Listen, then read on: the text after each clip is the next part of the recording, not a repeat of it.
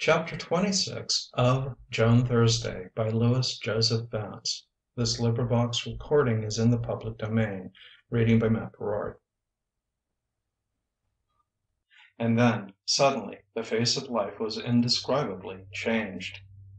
Joan Thursday seemed but a memory, a slight and somewhat wistful shadow in the shadowed depths of that darkling mirror, yesterday. In her place, another creature altogether reigned, the Joan Quard of today, woman, actress, wife. With a gold band round her finger, mature, initiate of mysteries, ripe in wisdom, strong, poised serenely, clear of eye, with added graciousness in her beauty, conscious of added powers over man, but discreet in their employment. She thought a great deal about herself in those days, not, perhaps, more than had been common with her in that so dead yesterday, but much, and more profoundly, reading to a new meaning into the riddle of existence, so changed had all things become since her marriage. Before her pensive vision life unfolded rare, golden-visted promises. With another man, or in another stratum of society, she might have fulfilled herself wonderfully, even unto her salvation. To begin with, she was very happy. Fond to distraction of her husband, she never doubted that he worshipped her. He gave her quick wits no cause to entertain a doubt. They were together always, inseparable. She felt that nature must truly have fashioned them solely for one another, and could not forget her wonder that their passion should be so mutual, so complete. She loved him to distraction, all his traits, his robust swagger, his sonorous and flexible tones, the flowery eloquence of his gesture, his broad, easy-going, tolerant good humour, the way he wore his clothes and the very cut and texture of them, and she ruled him like a despot. Quard submitted without complaint. She was all his fancy had painted her, and something more, recognizing dimly that she excelled him variously, although he was quite incapable of analyzing these distinctions. He served her humbly, with unconscious deference to her many excellences. She was by way of making him a better wife than he deserved, if at times conscious of some little irk from her amiable but inflexible autocracy. He reminded himself that she was a finer woman than any he had ever known, well worth humouring. It wasn't on every corner a fellow'd pick up one like Joan. He liked to follow her into hotel lobbies and restaurants and watch people turn to eye her, the men with sudden interest, the women with instinctive hostility. It even amused him to quell a too ambitious stare with a fixed, grim and truculent regard, backed by the menace of his powerful physique. It gave a man standing, license to swagger, to own a woman like Joan. He came to pander oddly to this vanity, would leave Joan to go to their room alone, while he strolled off to a bar, to meet some crony or acquaintance of the day, tell his best story, and then suddenly excuse himself. "Well, s'long, the wife's waiting for me." The response rarely failed. "Ah, let her wait. Have another drink. Did I ever tell you?" A lifted, deprecatory palm, a knowing look. "No, guess I'll kick along, you see. She's some wife." Conscious only of his adoration, Joan was enchanted by their mode of life, with its constant shifts of scene, its spice of vagabondage. She believed she could never tire of travelling. Railroad journeys, with their inevitable concomitants of dirt, noise and discomfort, never discouraged her. She really liked them. They were taking her somewhere, it didn't much matter where. She even derived a sort of pleasure from such nauseating experiences as rising to catch a train at 4:30 in the morning, against their long jumps. And there was keen delight in napping in a parlour car chair, or with the head upon her husband's shoulder in a day coach, to wake all drowsy, breathe air foul with coal smoke, and peer through a black window pane, shadowed by her hand, to catch a glimpse of some darkly fulgent breadth of strange water, or the Martian defile of great alien hills, or a sweep of semi-wooded countryside bleached with moonlight, remembering that, only a few short months ago, the world of her travels had been bounded by Fort George on the north, Coney Island on the south, knowing neither east nor west. She was discovering America, even as she was discovering life. Their route from Trenton took them south through Philadelphia, Wilmington, Baltimore, Washington, Richmond, and Norfolk, whence they doubled back by steamer to New York, took a sound boat to Fall River, played Boston, and drifted through New England in bitter cold weather, eventually striking westward again, via Albany, Buffalo, and the Middle Country. Quard drew her attention to the fact that it was a liberal education. Sometimes she thought pityingly of Matthias, and wondered if he knew she was married, and what she was doing, and whether he were angry or heartbroken or eaten up with morbid jealousy, and how he would act should chance ever throw them together again. She was sorry for him. He had lost her. If only he had been a little more enterprising. She wondered what would have happened if Matthias had been more enterprising. He could have possessed her at any time during the brief period of their infatuation. If he had married her then, would she be as contented as she was now with Charlie? She doubted it. Quard was so completely his opposite. She ceased to worry about the ring. She meant to return it some day, perhaps. Though she did not wear it and had never so much as mentioned Matthias to Quard, it remained a possession whose charms tugged at her heartstrings. At times she amused herself, formulating idle little intrigues, with the object, if ever set in motion, of excusing the appearance of the jewel upon her hand. But all her schemes seemed to possess some fatal flaw, and she was desperately afraid of the truth. Meanwhile the ring lay perdu at the bottom of a work basket of woven sweetgrass, which she had purchased shortly after her marriage, twisted in an old, empty needle paper, and mixed in with a worthless confusion of trash, such as women accumulate in such receptacles. Its hiding place was well calculated to escape detection by even an informed purloiner. Quard's tardy engagement ring was set with an inferior diamond, flanked by artificial pearls. Joan despised it secretly. For a long time it was the sole blemish on the bright shield of her happiness. And then, the night of their opening day in Cincinnati, Quard escorted her from the theatre to the hotel, left her at the door, and turned back to see a friend, who happened to be playing on the same bill. This was quite the usual thing, and Joan went contentedly off to her room, and in due course to bed, confident that Quard would return within an hour. 5 hours later she awoke to startled apprehension of the facts: first, that she must have dropped off to sleep without meaning to; next, that Quard had not returned; finally, that it was past 4 o'clock in the morning. With a little shiver of sickening premonition she rose, slipped into a dressing gown, called a bell boy, and instructed him to look for her husband. Some time later the boy reported that the bar was closed and the gentleman not to be found.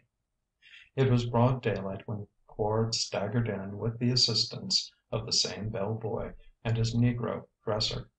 His eyes were glazed, his face ghastly, his mind wandered. He was as helpless as a child.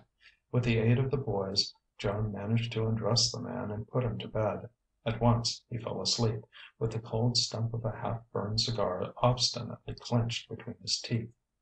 It was an hour before the muscles of his jaw relaxed enough to release it. Dressing, Joan left the hotel, swallowed some coffee and rolls, tasteless to her, in a nearby restaurant, and wandered about until 8 o'clock, when she found a drug store open, and consulted the clerk.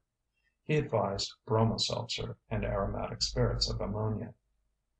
Armed with these, she returned to her husband, and shortly after noon, daring to delay no longer, roused him by sprinkling cold water in his face, all other methods having failed even to interrupt his stertorous breathing.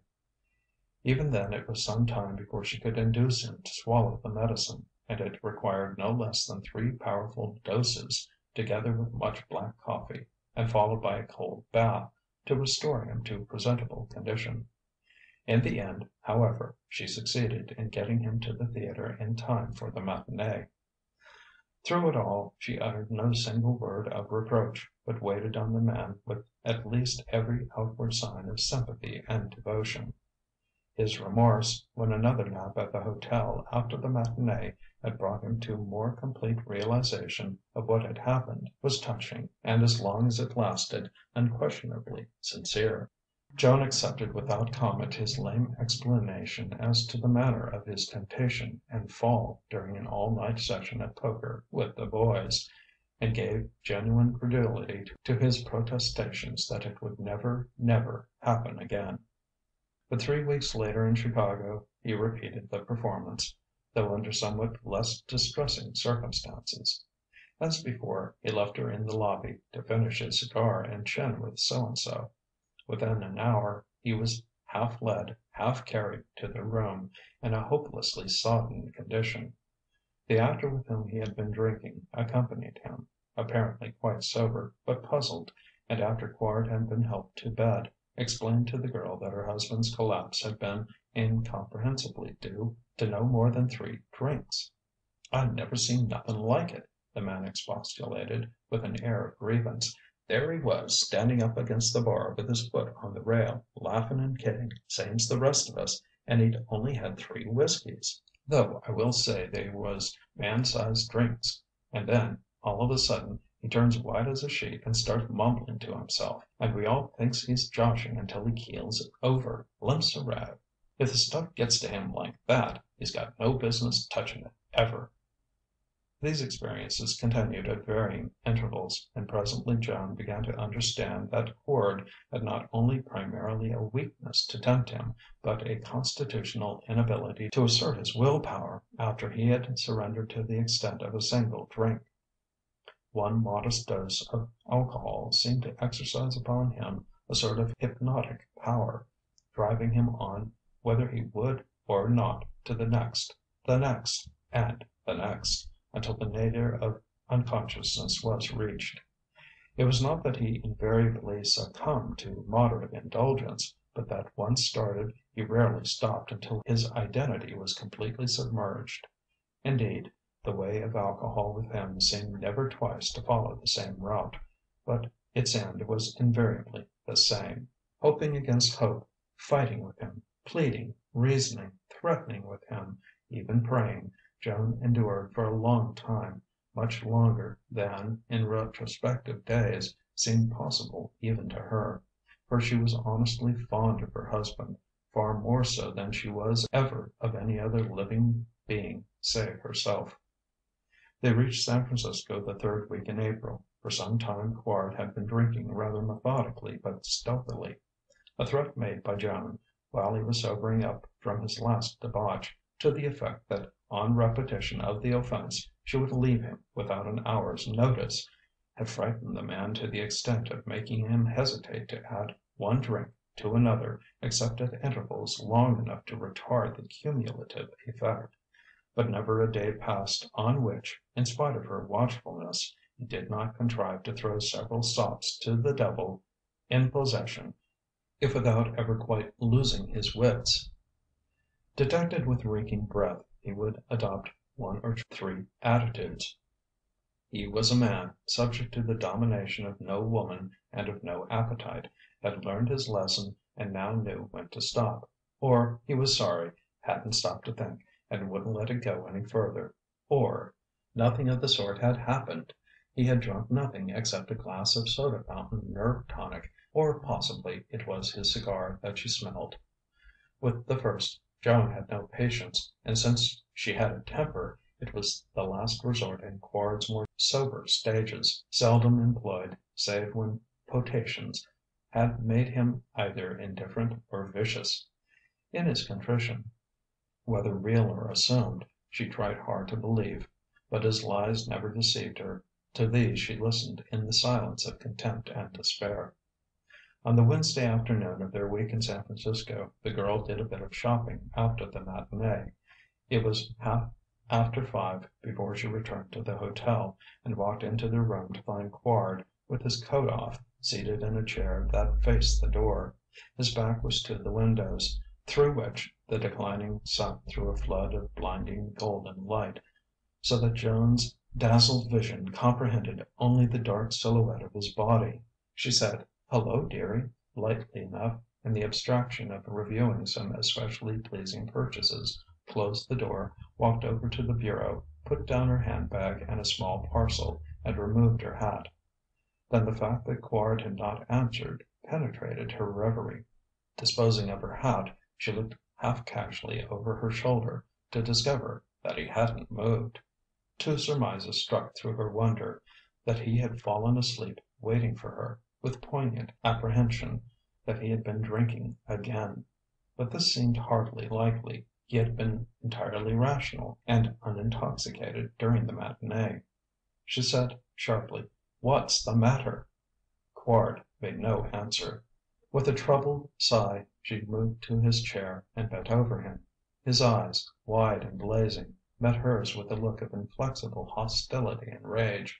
His mouth was set like a trap, his lips, like his face, were almost colourless.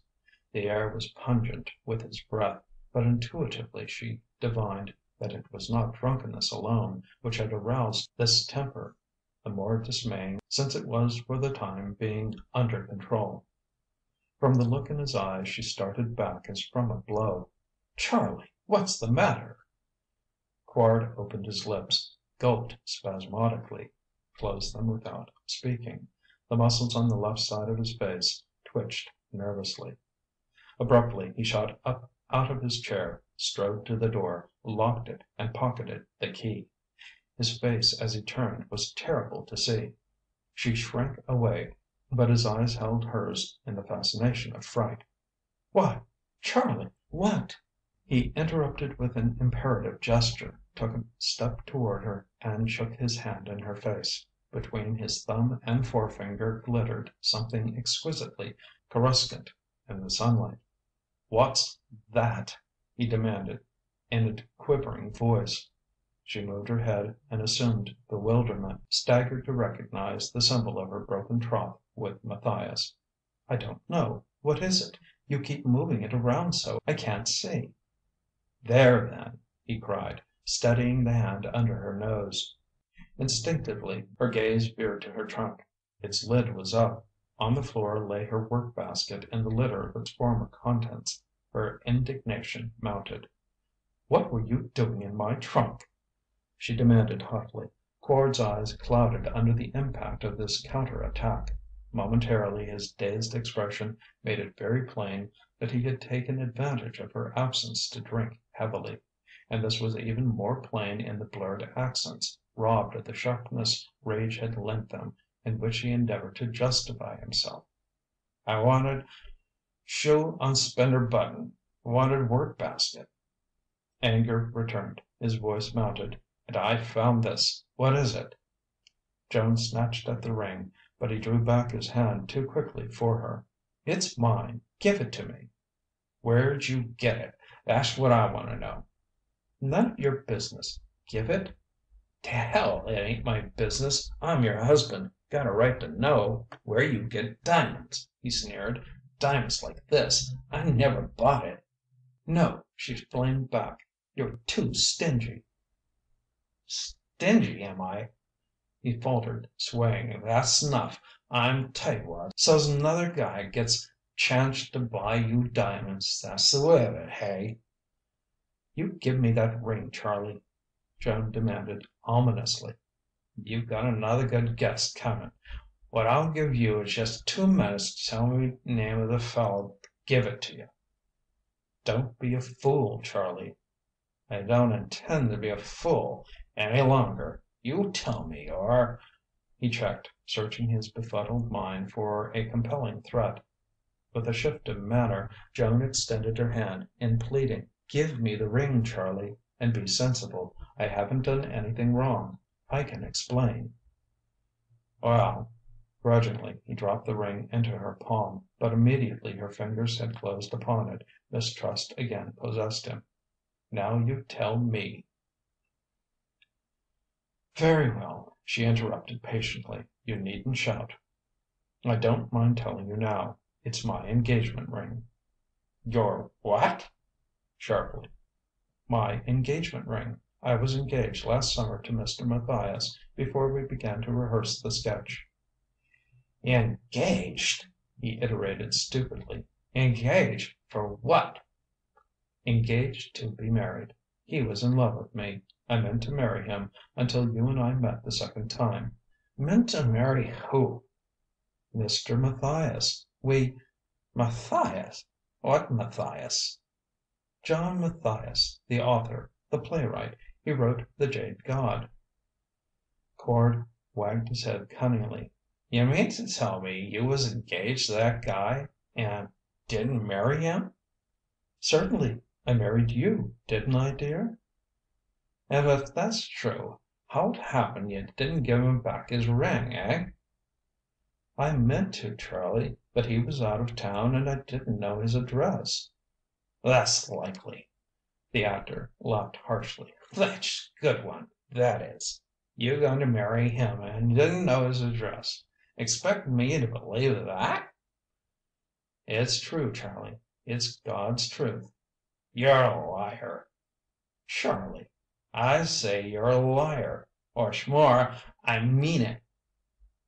Quard waved his hand, palm down, to indicate his scornful disposition of her yarn. Then he staggered, steadied himself by clutching the back of a chair, and conscious how this betrayed his condition, worked himself into a towering rage to cover it. "I ain't no better. If you'd ever got a chance to marry that feller, you'd have jumped at it. He'd never have got away. You wouldn't have given him no more chance than he did me. You'd have pulled wool over his eyes, same way. I know what I'm talking about. You're a liar. Damn dirty little liar, that's what you are." Joan's color deserted her face entirely. "Charlie, don't you say that to me again." "And what'll you do? Think I care? I know what you'll do, all right, because I'm gonna make you do it." "What do you mean?" "What's more, I know now who gave you that ring. I was fool not to guess it before. I didn't give it to you, no. Mr. Matthias didn't give it to you, no. But somebody did give it to you, eh? That's right, isn't it? And his name? His name was Vincent Marbridge, wasn't it?" He thrust his inflamed face close to hers, leering wickedly. "Marbridge?" Joan echoed blankly. "Vincent Marbridge. That's the feller to give you the ring. He's the feller could do it, too. Got all the money in the world. Enough to buy dozens of rings. Enough to buy you all them good clothes you got hold after you threw me down and before I was ass enough to take up with you again. That, you were a fool not to get more out of him." The insult ate like an acid into the pride of the girl. She flushed crimson, then in an instant paled again. Her eyes grew cold and hard. "That will do," she said bitterly. "You've said enough, too much. After all I've endured from you, your drunkenness, your—" There was a maniac glare in the eyes of the man as he thrust his face still closer. "And what'll you do, eh?" he shouted violently. "What'll you do?" She turned her face aside, in disgust of his reeking breath. "And what'll you do? Tell me that." "I'll leave you." "You bet your life you'll leave me. I knew that before you come into this room." "And I'm sorry I didn't go long ago." "The hell you are!" In a gust of uncontrollable frenzy, Quard struck her sharply over the mouth. "You go, do you hear, you damn—" In blind fury, Joan flung herself upon him, sobbing, biting, scratching, kicking. He reeled back before that unexpected assault, then, sobered a trifle by its viciousness, caught her wrists, held her helpless for an instant, and threw her violently from him. She fell to her knees, lurched over on her side. The door slammed. He was gone. She knew the man too well not to know he would make instantly for the nearest bar. The only question was what guise intoxication would assume in him this time. It was possible that he would drink himself raving mad and return, fit for murder. She must make her escape with all possible expedition. Instantly Joan sat up, dried her eyes, convulsively swallowed her sobs, and felt of her bruised mouth. Before her on the carpet the diamond ring winked sardonically in the sunset light. She pondered savagely the wide and deep damnation it had wrought in her life. It seemed impossible that only a few minutes had elapsed since she had entered this room, an affectionate, patient, and not unhappy wife. Now she sifted her heart and found in it not one grain of the love it had once held for Quard. This alone would have rendered irrevocable her decision to leave him. The thing was over, settled, finished. She gave a gesture of finality. With all her heart she hoped that the sketch would go to the devil without her. Rising, she went to the mirror, to stare incredulously at the face it presented for her inspection, a cruel caricature, lined, distorted, blowsy, stained with tears. At this vision, hysteria threatened again. With a great effort she fought it down, and controlled and smoothed out the muscles of her face. Now she was more recognizable. Even her mouth was not seriously disfigured. He had struck with the flat of his hand only. Her lips were sore and slightly, but not markedly, swollen. A veil would disguise them completely. At the washstand she devoted some very valuable moments to sopping her face with cold water, and particularly her mouth and eyes.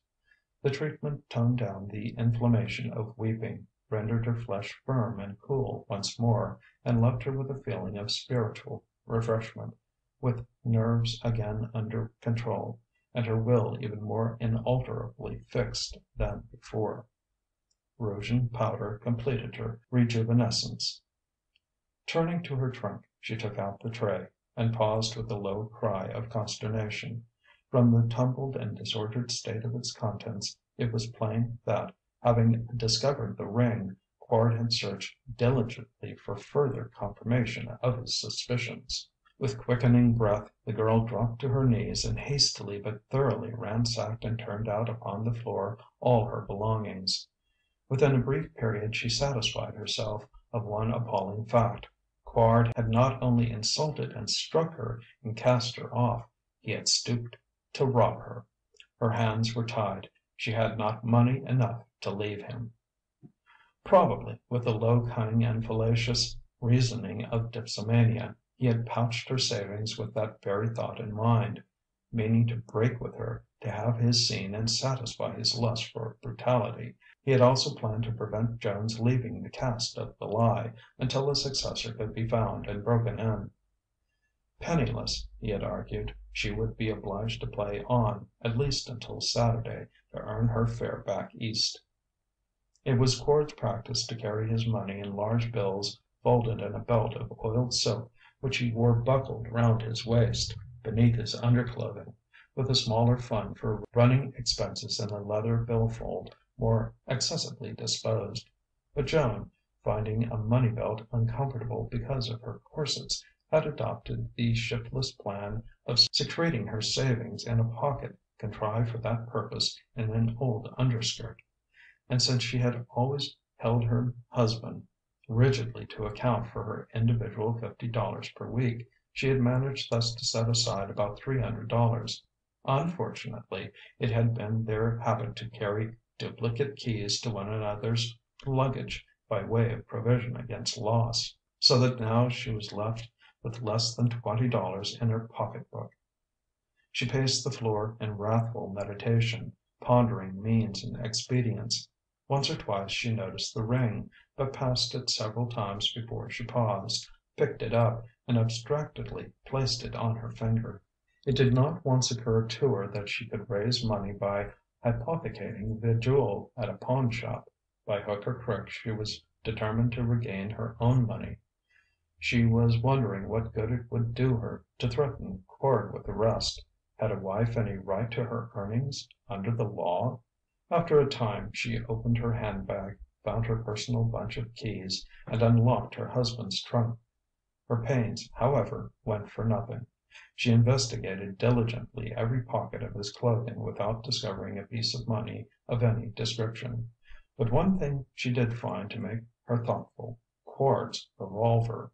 Removing this last, she relocked the trunk and rang for a bell boy.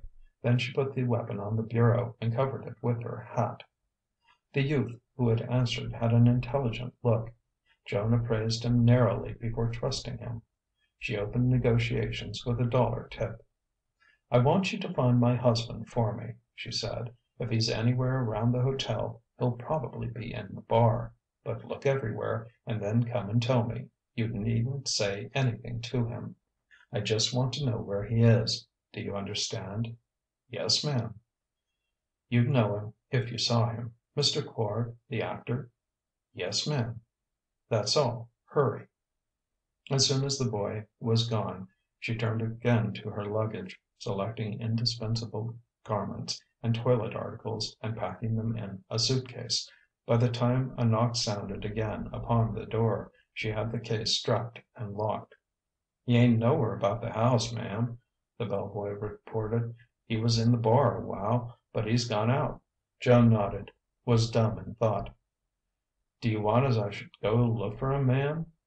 "Can you leave the hotel?" Joan asked quickly. "I'm just going off duty now, ma'am. The night shift came on about 10 minutes ago, at 6 o'clock."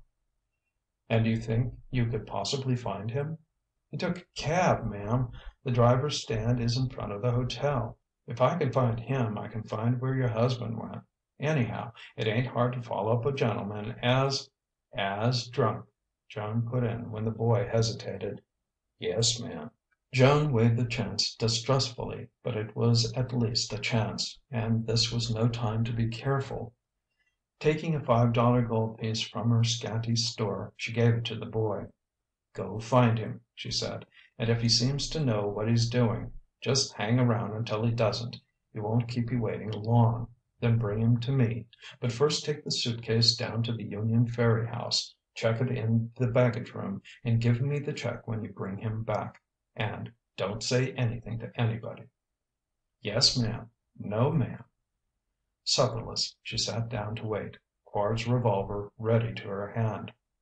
Twilight waned, night fell, hours passed. Motionless and imperturbable, Joan waited on, the tensity of her mood betrayed only by the burning of her baleful, dangerous eyes. At 9:30 a noise of scuffling feet, gruff voices and heavy breathing in the hallway, following the clash of an elevator gate, brought her to her feet. Going to the bureau, she opened a drawer and put the revolver away. There would be no need of that now. Answering a knock, she threw the door wide. 2 porters staggered in, one with the shoulders, one with the feet of Quard. The bellboy followed. When they had lugged to the bed that inert and insensate thing she had once loved, Joan tipped them in and they departed. The boy lingered. "Is there anything more I can do, ma'am?" "Where did you find him?" "Down on the coast. I don't know what wouldn't have happened to him if you hadn't sent me after him. He was up an alley. Had been stuck up by a couple of strong arms. I seen 'em making their getaway just as I come in sight." She uttered a cry of despair. "Robbed, you mean?" "Yes, ma'am. He ain't got as much as a nickel on him." Overwhelmed, Joan sank into a chair. The boy avoided her desolate eyes. He was a little afraid she might want part of the $5 back. "Hadn't I better send the hotel doctor up, ma'am?" "Perhaps," she muttered dully. "Yes, ma'am. And here's the check for your suitcase. Nothing else? Good night, ma'am." The door closed. Of a sudden Joan jumped up and ran to the bed in the alcove. Quard's condition was pitiable, but in her excited no compassion. His face was pallid as a death mask, save on one cheek bone, where there was an angry and livid contusion. His hands were scratched, bleeding and filthy, his clothing begrimed and torn, his pockets turned inside out. He seemed scarcely to breathe, and a thin froth flecked his slack and swollen lips. With feverish haste she unbuttoned his shirt and trousers and tugged at his undershirt. Then she sobbed aloud, a short, dry sob of relief. She had discovered the money belt. In another minute she had unbuckled and withdrawn it from his body. She took it to the other room, to the light, and hastily undid its fastenings. There were perhaps 24 fresh new bills, for the most part of large denominations, folded once lengthwise to fit into the narrow silken tube. But someone knocked before she found time to reckon up their sum. Hastily cramming the money, together with the telltale belt, into her handbag, Joan took a deep breath and said: "Come in." There entered a grave man of middle age, carrying a physician's satchel. He said, with a slight inclination of his head: "Mrs. Cord, I believe?" "Yes," Joan gasped. She nodded toward the alcove. "Your patient's in there." He murmured some acknowledgment, turning away to the bedside. For several minutes he worked steadily over the drunkard. While she waited, her wits awhirl, Joan mechanically pinned on her hat. Presently the physician stepped back into the room, removed his coat, turned back his cuffs, and produced a pocket hypodermic. With narrowing eyes he recognized Joan's preparations for the street. "Is he all right, doctor?" she said, with a feint of doubt and fear. "He's in pretty bad shape, but I guess we can pull him round all right. But I need your help. You were going out?" She met his eyes steadily. "I was only waiting to hear how he was. I've got to hurry off to the theatre. I'm late now. If we miss the performance tonight we may lose our booking. And he's just been held up. All we've got's what's coming to us next Saturday." "I see. And you can do without him?" "His understudy'll take his part. We'll manage somehow." "Then I am afraid I shall have to call in assistance a trained nurse." "Do, please, doctor." "Very well." He moved toward the telephone. "I'll be back in about an hour." "Very well, Mrs. Quard." He stared, perplexed, at the door, when she had shut it. Avoiding the elevator and lobby, she slipped down the stairs and through a side door to the street. In 10 minutes she was at the Union Ferry. Within an hour she was in Oakland, purchasing through tickets for her transcontinental flight. Chapter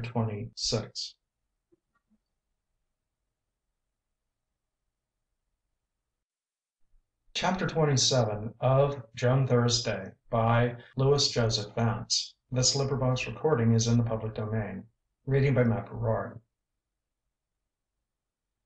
When he had finished breakfast, Matthias lighted a pipe, and setting his feet anew in the groove they had worn diagonally from door to window, began his matutinal tramp toward inspiration. But this morning found his brain singularly sluggish. Thoughts would not come, or if they showed themselves at all, it was only to peer mischievously at him round some distant corner which, when turned, discovered only an empty impasse. Distressed, he tamped down his pipe, ran long fingers through his hair, and wrapped himself in clouds of smoke. Then a breath of cool, sweet air fanned his cheek, and he looked round in sharp annoyance. It was like that fool maid to leave the windows open and freeze him to death. And truly enough, they were both wide open from top to bottom, though for all that he wasn't freezing.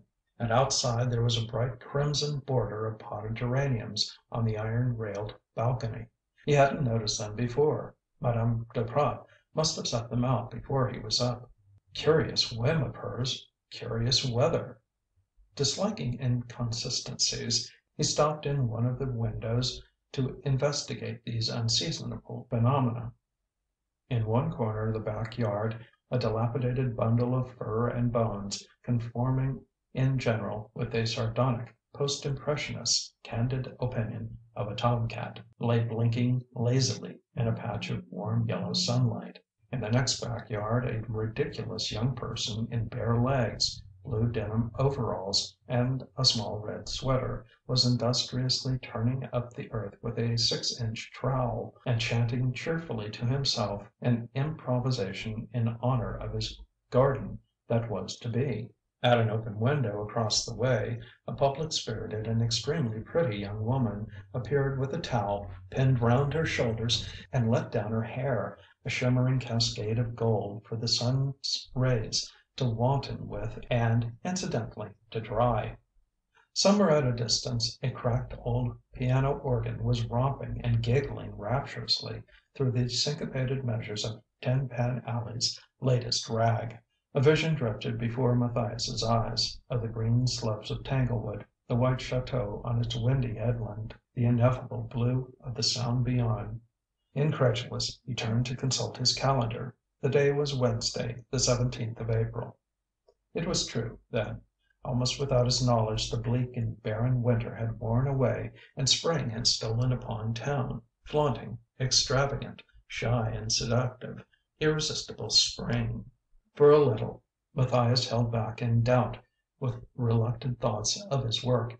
Then, all in a breath, he caught up hat and stick, slammed the door behind him, and blundered forth to fulfill his destiny. She was seated on a bench in a retired spot sheltered from the breeze, open to the sun, when Matthias, having swung round the upper reservoir, came at full stride down the west drive, his blood romping, his eyes aglow, warm colour in his face, for the first time in half a year feeling himself again.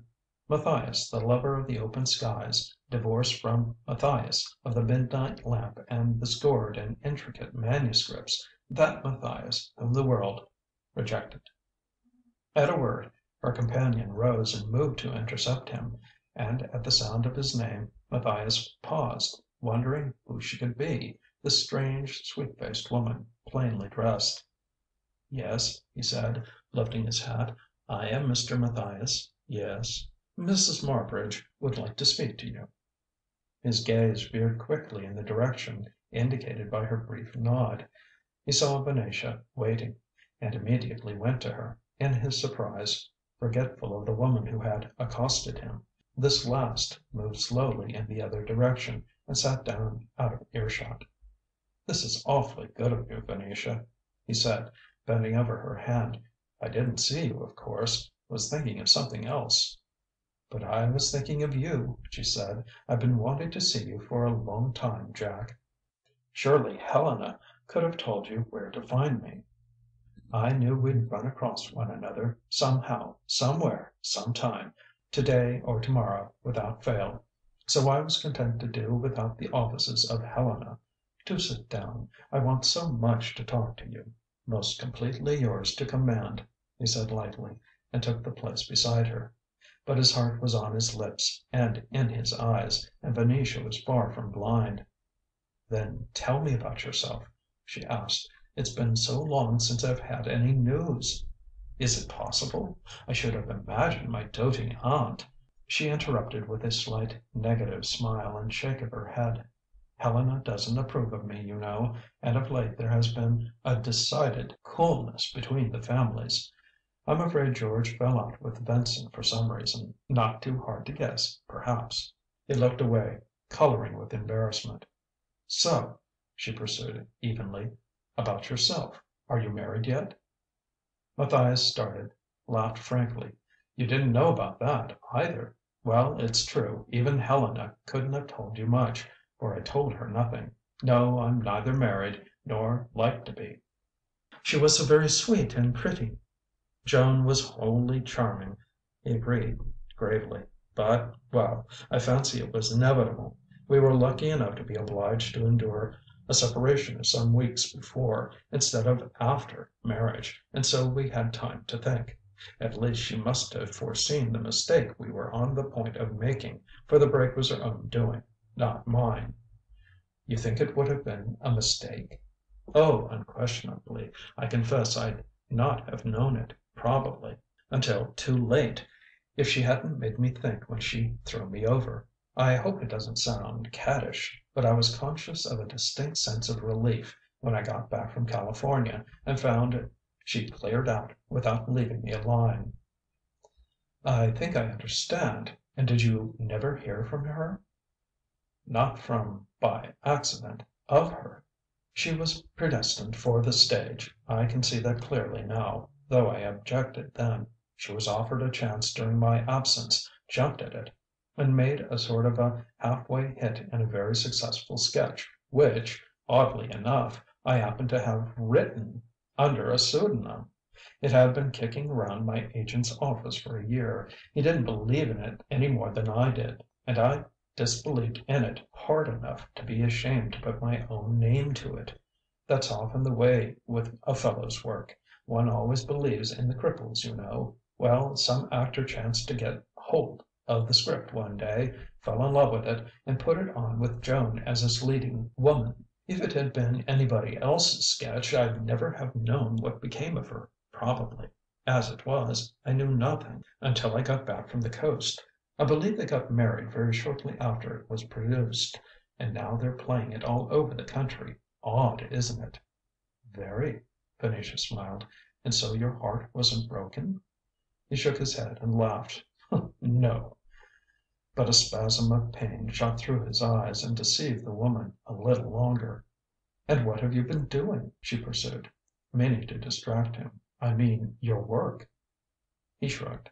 "Oh, I've had an average luckless year. To begin with, Rideout fell down on its production of The Jade God, the only time it ever had a chance to get over.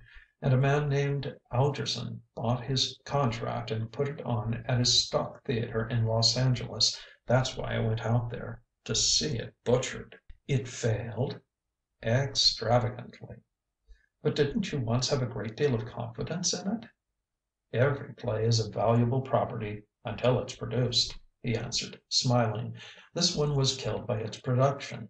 Nothing was right. It needed scenery, and what they gave it had served a decade in stock. It needed actors, and what actors were accidentally permitted to get into the cast got the wrong roles.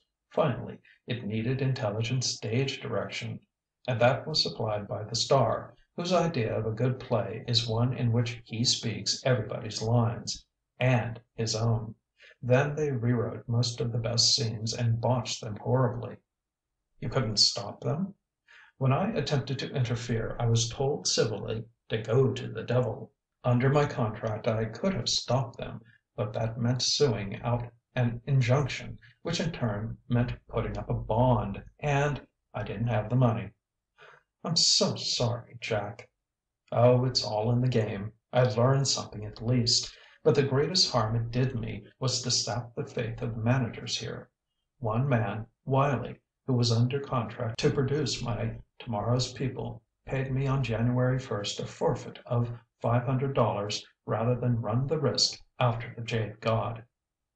"And so you lost both plays?" "Oh, no. I still have Tomorrow's People, and only a short time ago signed up with a manager who isn't afraid of his shadow. We'll put it on next autumn." "And you believe in that, too?" "I know it will go," Matthias asserted with level confidence. "It's only a question of intelligence at the producing end, and I've arranged to get that." "And meanwhile you've been working?" "Oh," he spread out his hands, "one doesn't stop, you know. It's too interesting." And then he laughed again.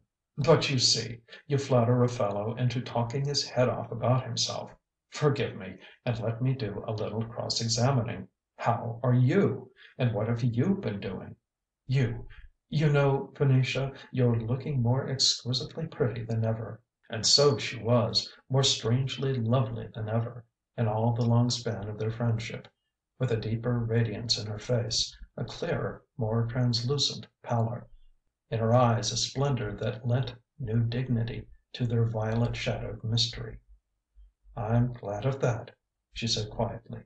She folded listless hands in her lap, her eyes seeking distances. "I'm going to be very happy, I think." He looked up sharply. That she wasn't happy now, he could well understand. That Marbridge was behaving badly was something rather too broadly published by the very publicity of his methods. Marriage had not been permitted to interfere, at least, not after his return from Europe, with the ordinary tenor of his bachelor ways. Matthias himself had seen him not infrequently in theatres and restaurants, but only once in company with Venetia. Most often he had been dancing attendance upon a Mrs. Cardrow, she who had given her lips to Matthias, thinking him Marbridge, that long ago night at Tanglewood. She was said to be stage struck, and Marbridge was rumoured to be deeply, though quietly, involved in the financing of certain theatrical enterprises. Surely, then, Venetia must know what everybody knew, and be unhappy in that knowledge. But now she was so calmly confident that she was going to be happy. He wondered if she were contemplating divorce. And then, in a flash, he understood. That woman who had stopped him was not of Venetia's caste. If he guessed not wildly, she was a nurse. And Venetia afoot, instead of in her limousine. She turned her eyes to his, smiling with a certain diffident, sweet sedateness. "You didn't know, Jack?" He shook his head, looking quickly away. "But you guessed?" "Yes," he replied in a low voice. Her hands fell lightly over his for a single instant. "Then be glad for me, Jack," she begged gently. "It's compensation." "I understand," he said, "and I'm truly very glad. It's kind of you to tell me, Venetia." "It changes everything," she said pensively. "All my world is changed, and I am a new strange woman, seeing it with new eyes. I have learned so much, and in so short a time. I can hardly believe it.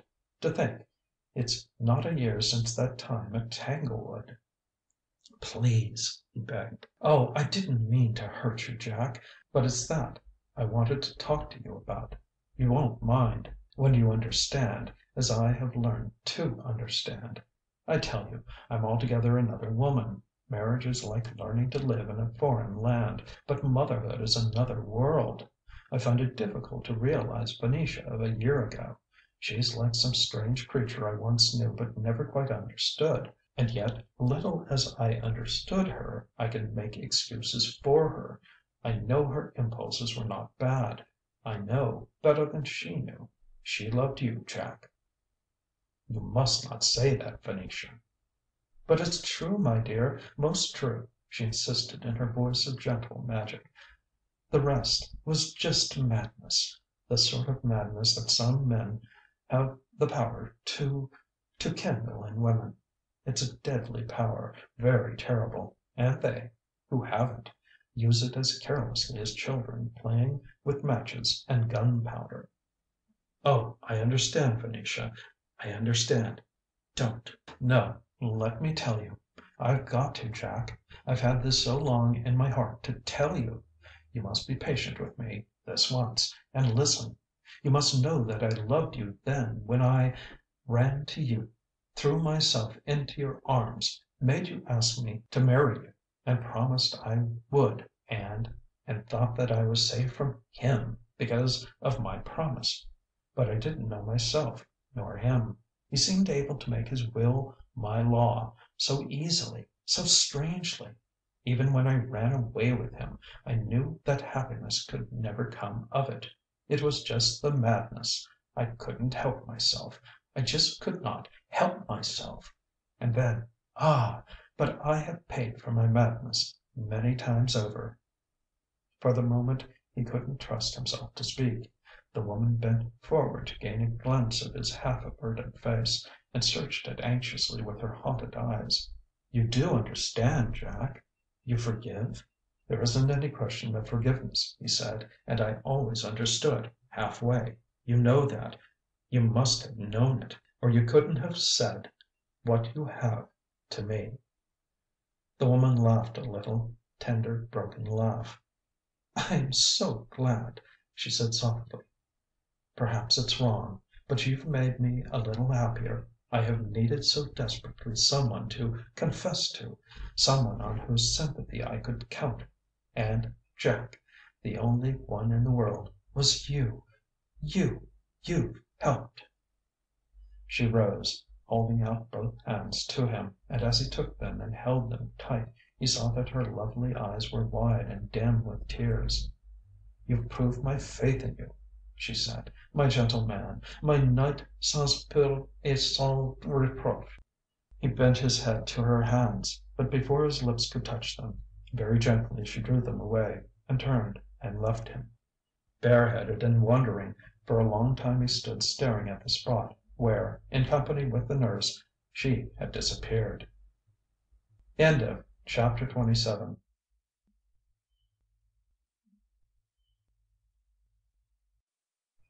Chapter 28 of Joan Thursday by Louis Joseph Vance. This recording is in the public domain. Reading by Matt Berard. As soon as the porter had made up the lower berth in the section Joan had reserved for her sole accommodation, in spite of the strain of thrift ingrained in her nature, she retired to it, buttoned securely the heavy plush portières, and prepared for rest by reducing herself to that state of semi-undress in which she had learned to travel by night. Then, by the light of the small electric lamp above her pillow, she turned out the contents of her handbag and counted the money she had stolen from Quard. The sum of it, more than $2,100, staggered her. She hadn't dreamed that Quard possessed so much ready cash.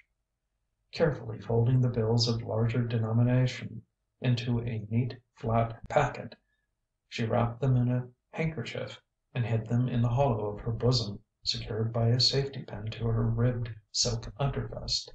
The remainder, more than enough to cover all ordinary expenses en route to New York, she disposed of more accessibly, half in her handbag, half in one of her stockings. Then, extinguishing the light, she lay back, but not to sleep. The pressure of her emotions was too strong to let her lose touch with consciousness. As a general rule, sleeping cars had no terrors for Joan. Never a nervous woman, her thoroughly sound and healthy organization permitted her to sleep almost at will, even under such discouraging circumstances as those provided by modern railway accommodations. But that night she lay awake till dawn flushed the windows with its wash of gray, awake and staring wide of eye into the gloom of her section, listening to the snores of conscienceless neighbors, and thinking endlessly and acutely. But they were thoughts singularly uncolored by remorse for what she had done or fear of its consequences. She was not in the least sorry she had taken Quard's money. She was glad. The mere amount of it was proof enough for Joan that her husband had lied to her about the earnings of the sketch, had lied from the very beginning. Otherwise he could by no means have laid by so much in the term of their booking to date, and for that he deserved to suffer. She was only sorry he might not be made to understand how heavily he was paying for those months of deception. But that was something Quard would never know. With the story of a bell boy he must be content. He must go through life placing the blame of his misfortune upon the heads of those nameless stick-up men of the Barbary Coast. Nor was he likely to suffer otherwise. Joan was confident the man would manage somehow to find his feet financially almost as soon as physically. A telegram to his agent, Boskerk, would bring him aid if all else failed. The play was too constant an earner of heavy commissions for Boskerk to let it fall by the wayside for lack of a few $100. So was it too strong a draw on the vaudeville circuits to be blacklisted and barred by managers because of the temporary breakdown, something which Quard would readily explain and excuse. And Joan could imagine how persuasively, with his moving yarn of footpads and knockout drops. Nor would it be more than a temporary breakdown.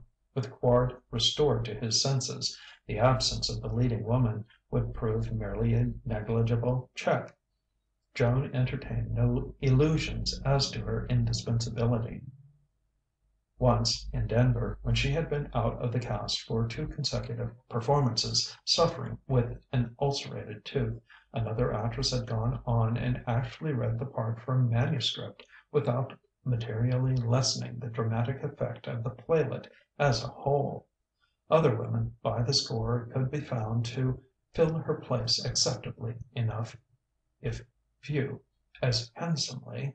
Joan soothed her pride with this reservation: the lie would go on its conquering way without her, never fear. And Quard? Joan curled a lip.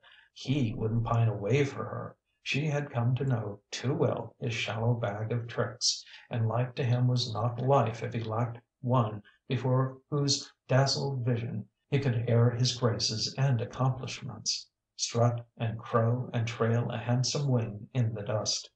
Looking back, she could see very clearly now how love had waned as soon as lust was sated in the man. That night in Cincinnati had been the turning point. He had refrained from drink only as long as his wife continued to intoxicate his senses. And Joan?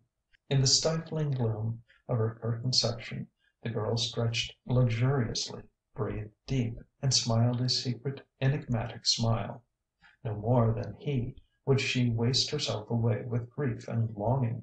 She was no longer another's, but now her own mistress, a free adventurer, by the gold band upon her finger, licensed to cruise with letters of marque.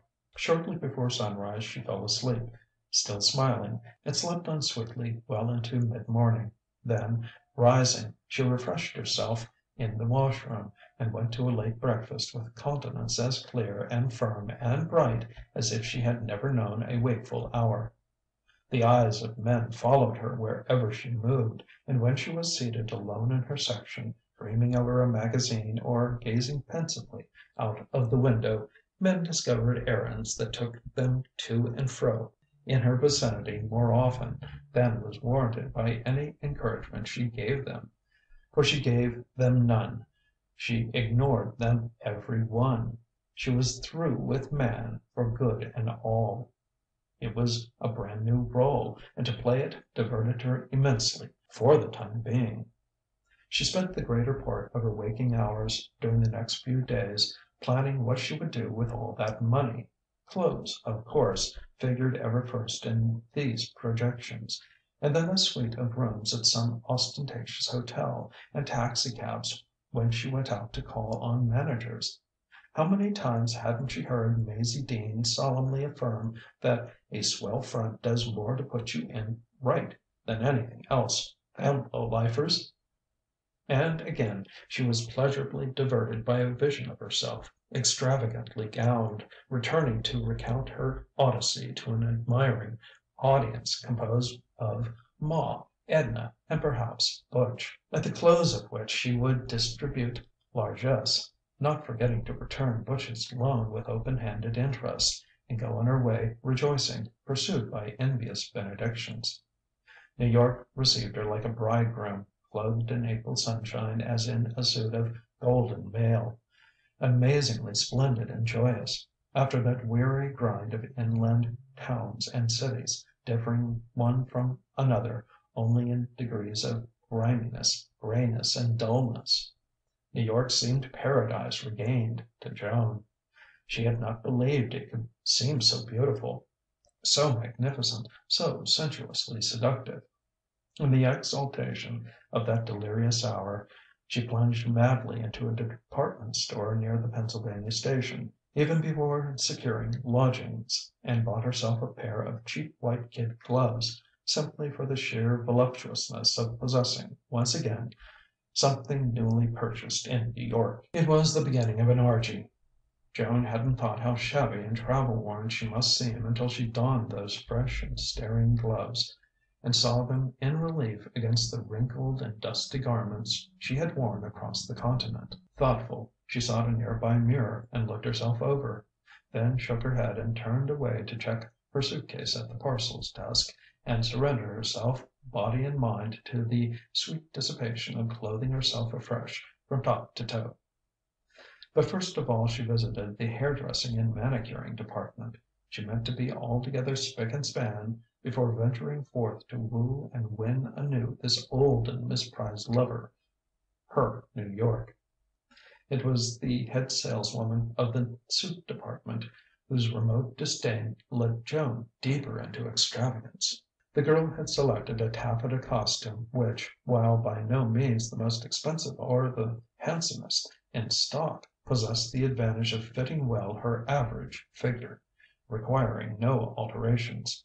On paying for it, she announced her desire to put it on at once and have her old suit sent home. "Really?" drawled the saleswoman, disappointed in her efforts to induce the girl to buy a higher priced suit, which did require alterations. Conjuring a pencil from the fastnesses of her back hair, she produced an order pad. "Miss, what did you say? Ah, Thursday.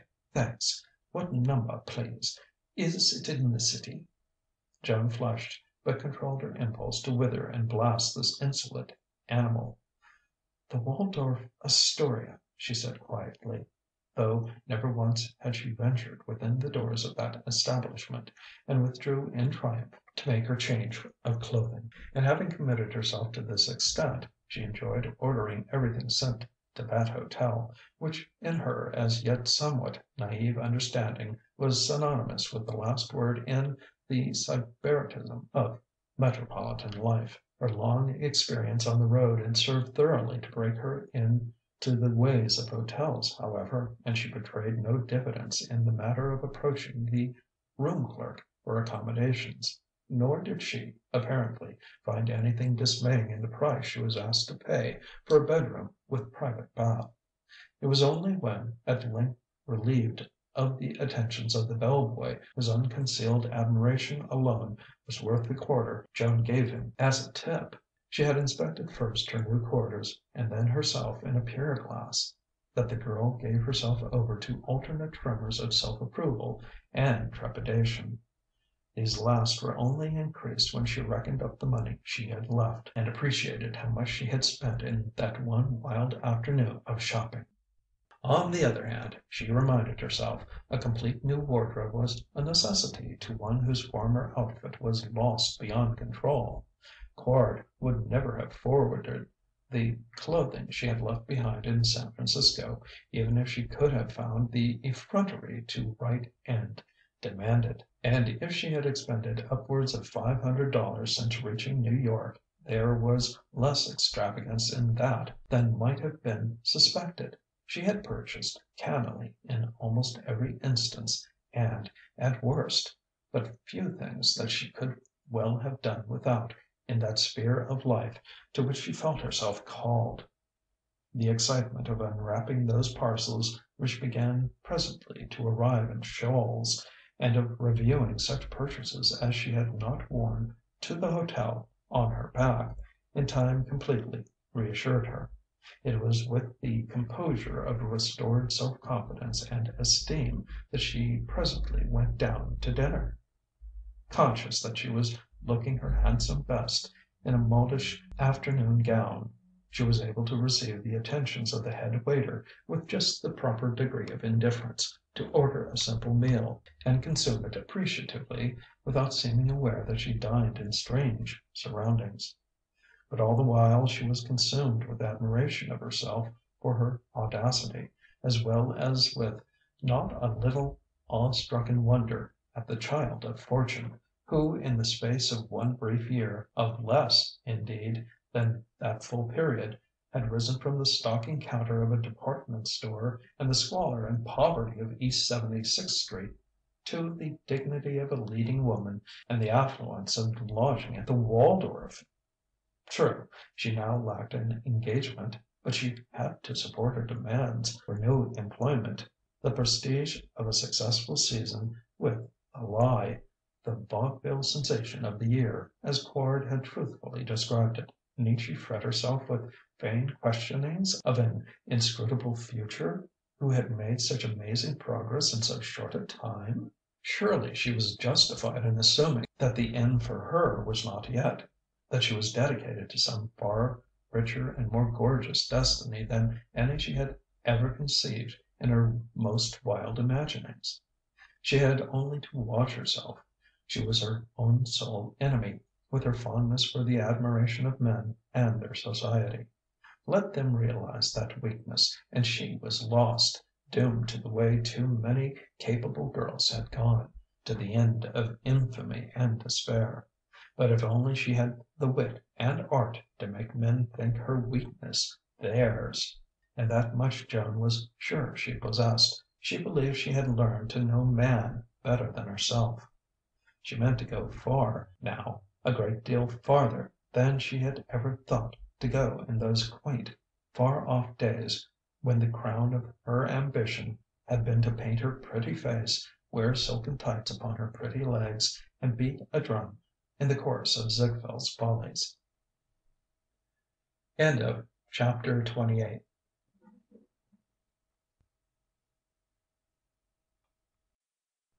Chapter 29 of Joan Thursday by Louis Joseph Vance. This recording is in the public domain. Reading by Matt Berard. After dinner, Joan treated herself to the experience of lounging in one of the corridors of the hotel, the one, she fancied, she wasn't sure, known through the town as Peacock Alley. She pretended to be waiting for somebody, made her gaze seem more abstracted than demure. Inwardly she quivered with the excitement, the exultation of forming a part of that rich and sensuous scene.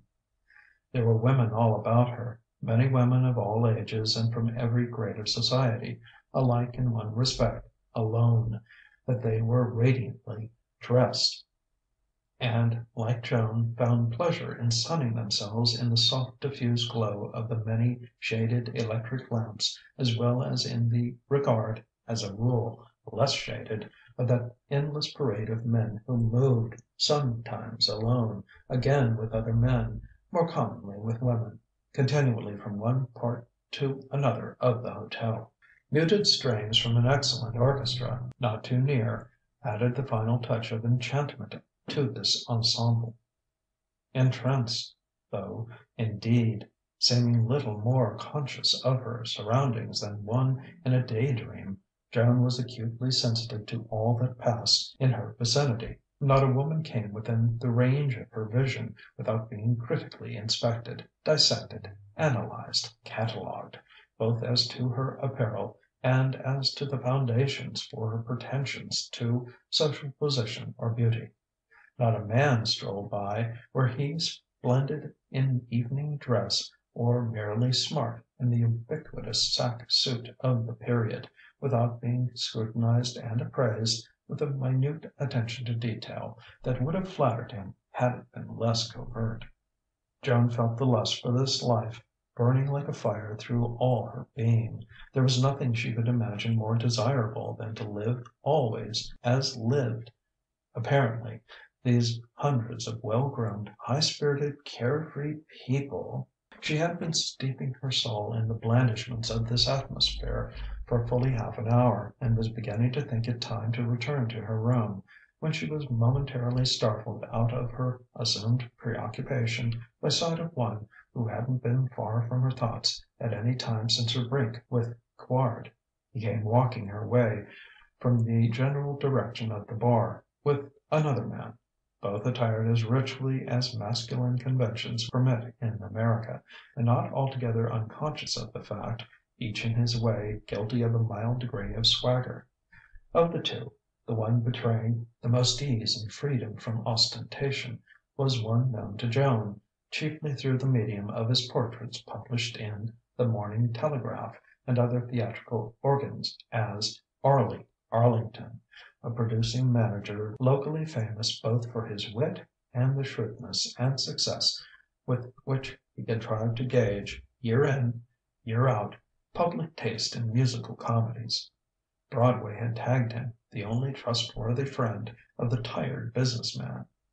Infrequently Arlington adventured in plays without music or dancing, but as a rule with far less success. His companion, the man whom, Joan felt, she had been subconsciously waiting for ever since entering the hotel, was Vincent Marbridge. She was impressed with the appositeness of his appearance there to her unexpressed desire, this man who had been so plainly struck by her charms at first sight, and who was credited with silent partnership in many of Arlington's enterprises, and comprehending for the first time fully how much she had been subjectively counting on meeting him again and enlisting his sympathies at least. She steeled herself against the shock of recognition, lest she betray her fast mounting anxiety. He must not for a moment be permitted to suspect she considered him anything but the most distant of acquaintances, or believed him to have been the anonymous author of that magnificent gift of roses. But Marbridge passed without seeing her, at all events without knowing that he saw her. Rolling a little as he walked, with that individual sway of his body from the hips, he leaned slightly toward Arlington and gesticulated with immense animation while recounting some inaudible anecdote which seemed to amuse both men mightily. And in the swing of his narrative his glance, wandering, flickered across Joan's face and on, without in the least comprehending her as anything more than a lay figure in a familiar setting. But Arlington, less distracted, looked once keenly, and after he had passed turned to look again. In spite of this balm to her vanity, Joan flushed with chagrin. She knew in her heart that Marbridge had not other than inadvertently slighted her. Yet she felt the cut as keenly as though it had been grossly intentional. Nevertheless, she waited there for many minutes more, in the hope that he would return and this time know her. At length, however, she saw the two men again, at some distance, standing by the revolving doors at the 33rd Street entrance. Both now wore top coats and hats. Marbridge was still talking, and Arlington listening with the same expression of faintly constrained but, on the whole, genuine amusement. And almost as soon as Joan discovered them, they were joined by two women in brilliant evening gowns and wraps. An instant later the party was feeding itself into the inappeasable hopper of the revolving door, and so disappeared, a prey to a sudden sensation of intense loneliness and disappointment, and with this a trace of jealousy, for in spite of the distance she had been able to see that both women were very lovely. Joan got up and returned to her room. An hour later she rose from a restless attempt to go to sleep, went to the telephone and asked the switchboard operator to find out whether or not Mr. Vincent Marbridge was a guest of the hotel. The answer was in the affirmative, if modified by the information that the party wasn't in just then. Intensely gratified, the girl went back to bed and promptly fell asleep formulating ingenious schemes to meet Marbridge by ostensible accident. On the following day she lunched at the hotel, spent 2 fruitless hours in its public corridors between tea time and time to dress for dinner, and another in Peacock Alley after dinner, seeing nothing whatever of Marbridge. And the day after provided her with a fatiguing repetition of this experience.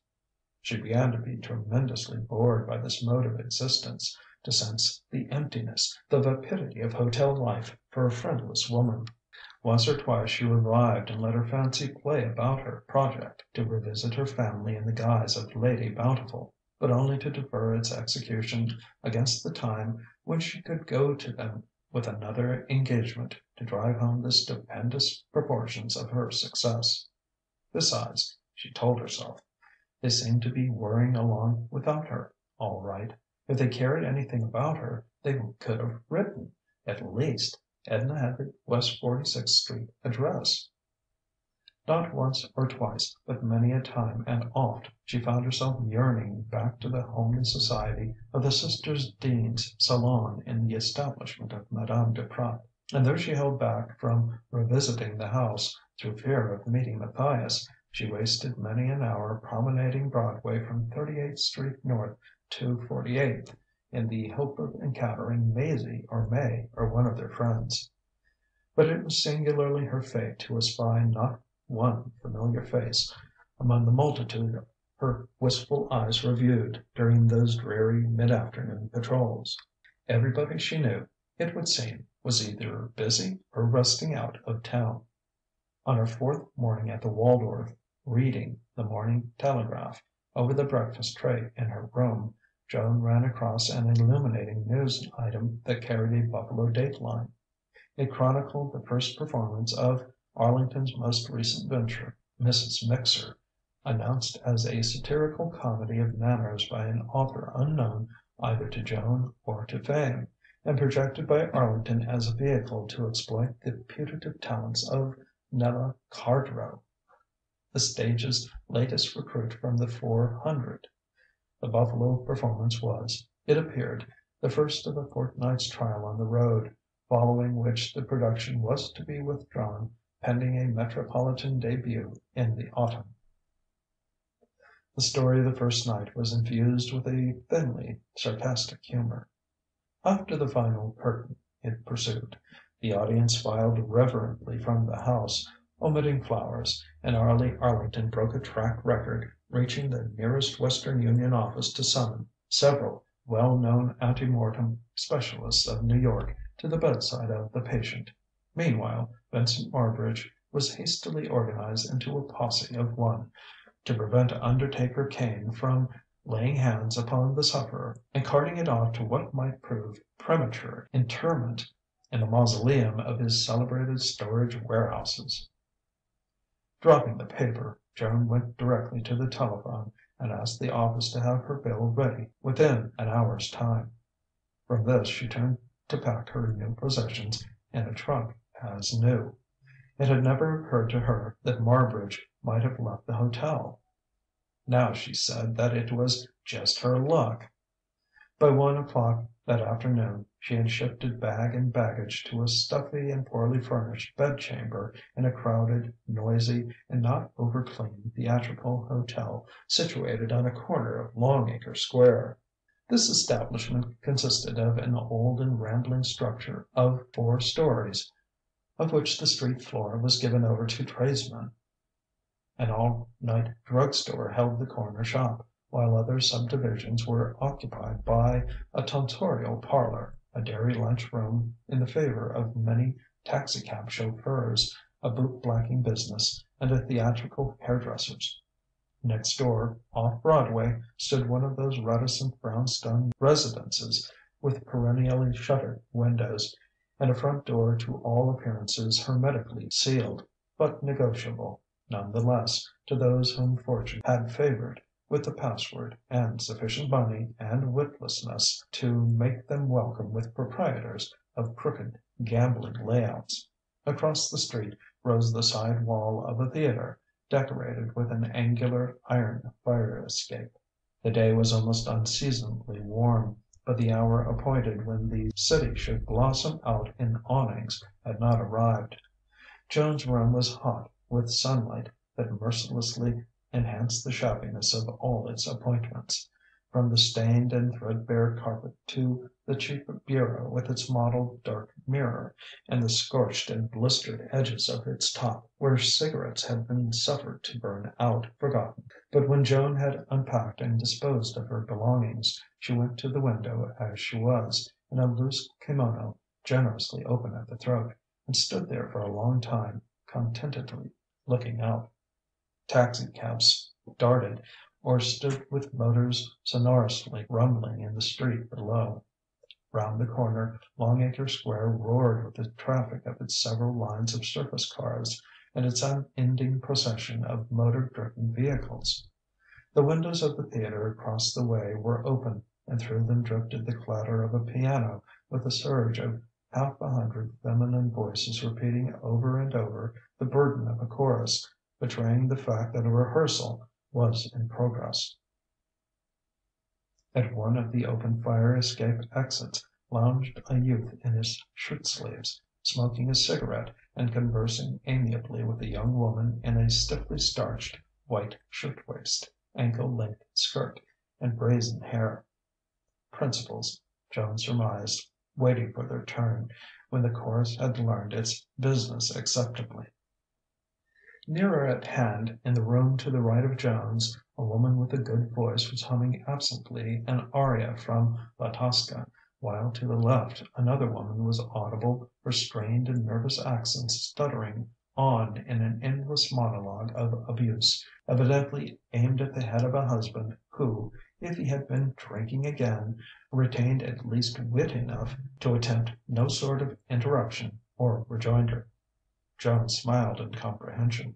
Breathing long and deep of tepid air flavoured strongly with dust and the effluvia of dead cigars and cigarettes, she turned away from the window, lifted her arms, and spread them wide, luxuriously. "Thank God," she murmured with profound sincerity, "for a place you can stretch in." Chapter 29